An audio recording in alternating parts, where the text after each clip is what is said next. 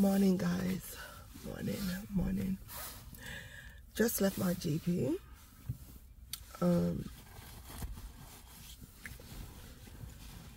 Well, I left the GP surgery. I got seen by a clinician.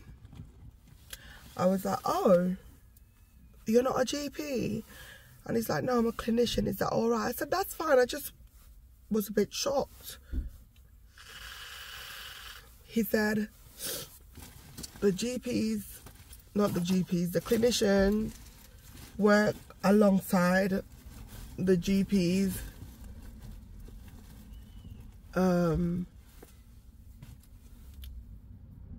with people who have got acute illnesses or whatever. That's what he said. He didn't say or whatever, but I'm just kind of paraphrasing what he said. And I said, I'm just asking because I've never been seen by a clinician before, I don't think, unless I'm at the hospital and then I see, like, you know, not even a clinician, I see a nurse. The nurse does my vitals and then I see, why is that little girl going home? She used to go to K-Land school. Well, she goes secondary now and she's walking home.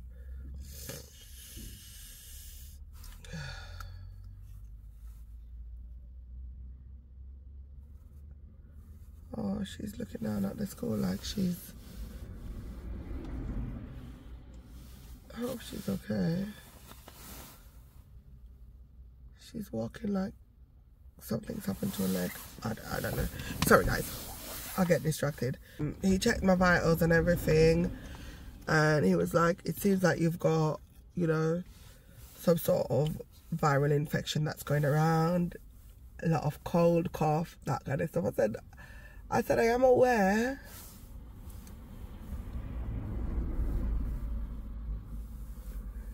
I am aware that stuff is going around. I said, my thing is, I don't want it to go into something else as well, you know. I said, I'm not a hypochondriac, but my chest really has been hurting when I cough and stuff. And the cough is really bad. And, you know, the phlegm is this colour and, you know, that's alarming. And there's a bit of blood and that's alarming.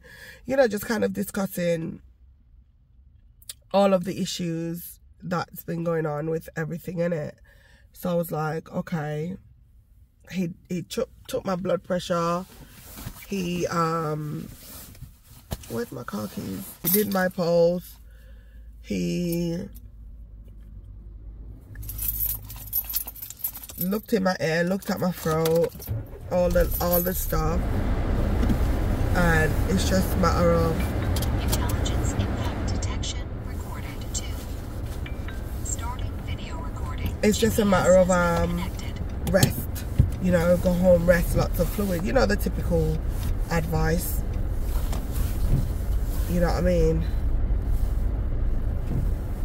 So I said, I've been doing half of those things.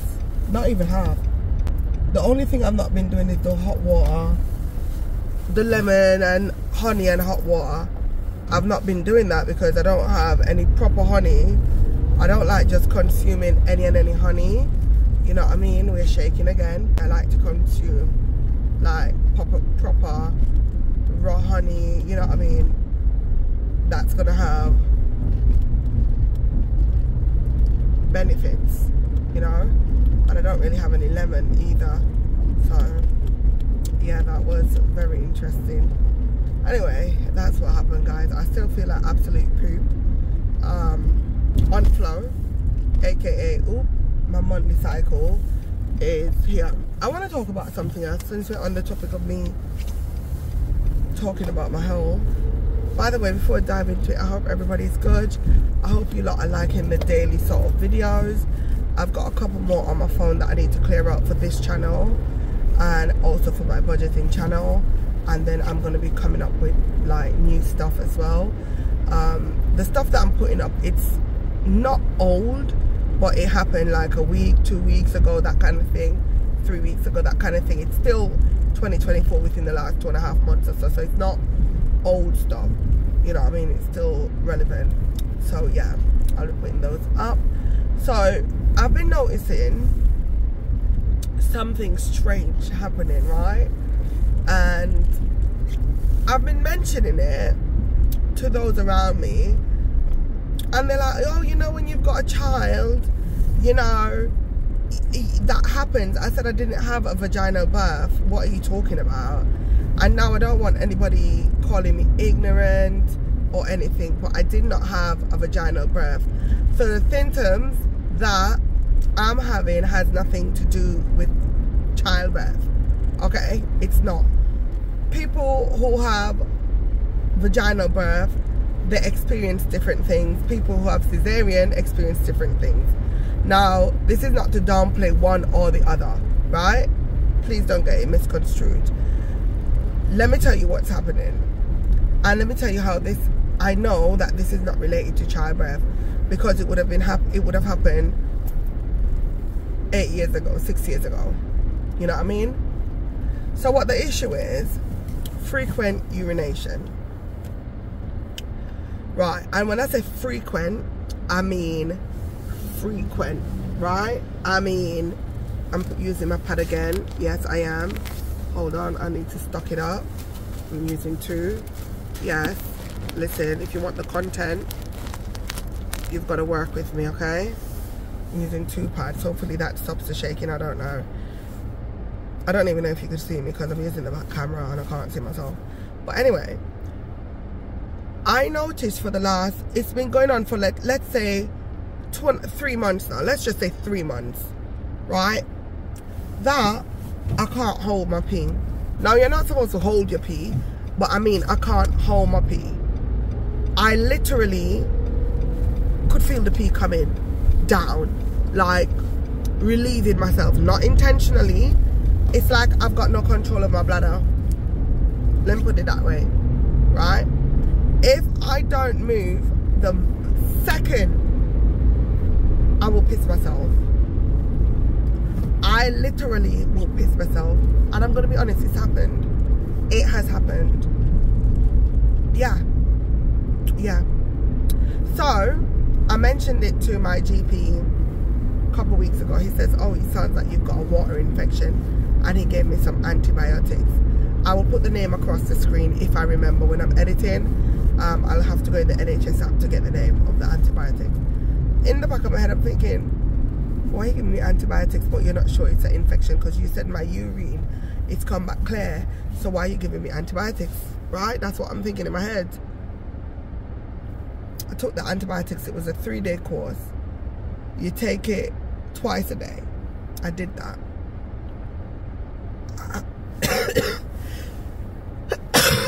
So sorry.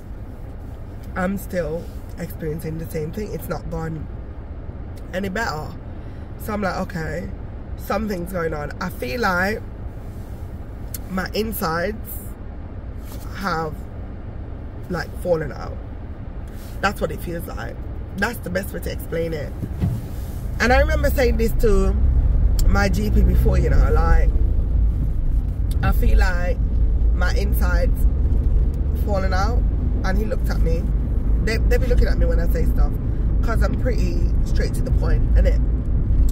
So they be looking at me and I'm like, yeah, that's what I feel like. I feel like my insides falling out, you know? Anyway, I'm urinating at least 6 times in the space of 1 hour. I kid you not. Now, I'm pre-diabetic, right?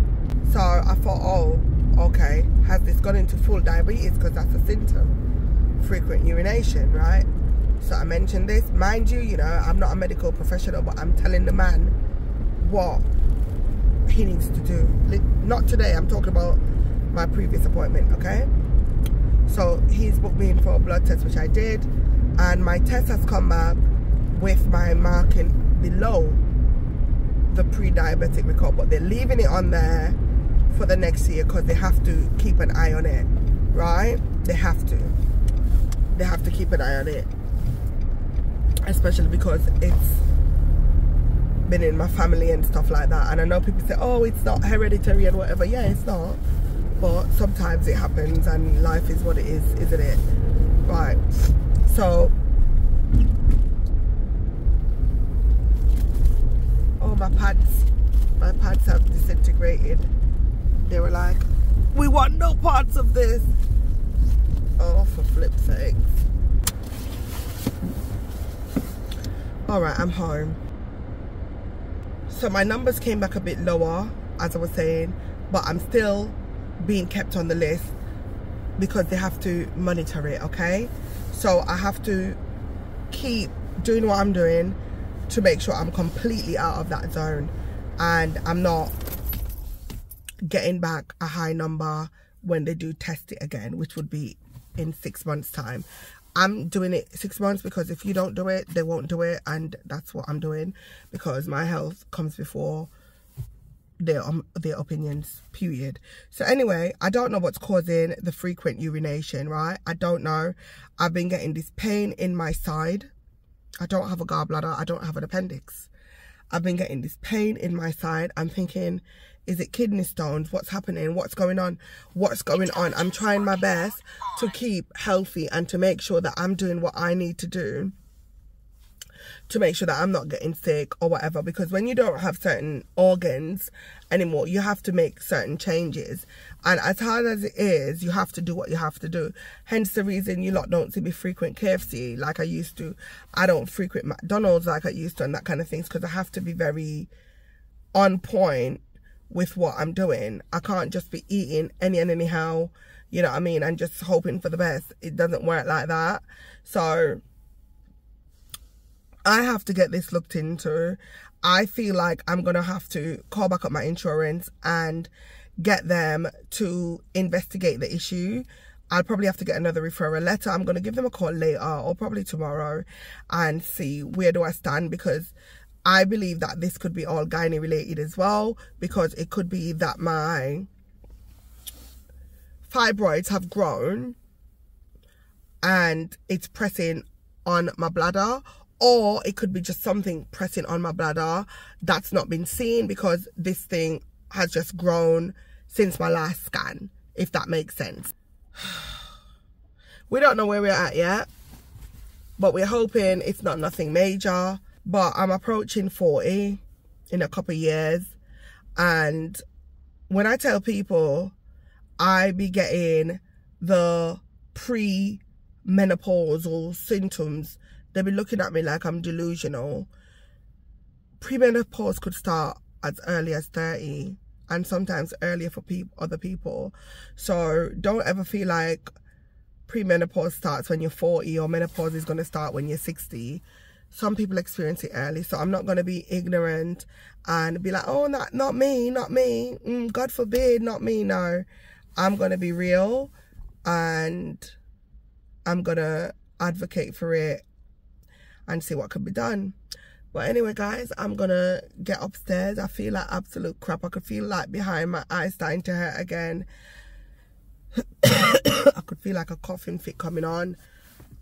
I'm gonna go now, but I love you guys and I hope that this makes the bestest of sense, and I'll see you guys soon.